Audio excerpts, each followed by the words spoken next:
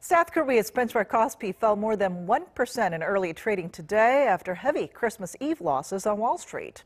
It's the first time in 6 weeks for the KOSPI to fall below the 2030 level, and the tech-heavy KOSDAQ is also down around 1%.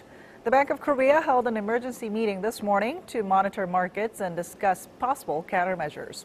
And this comes after the Dow, S&P 500, and the Nasdaq all shed more than 2% on Monday on the U.S. government shutdown and President Trump's verbal attack on the Federal Reserve's recent rate hike.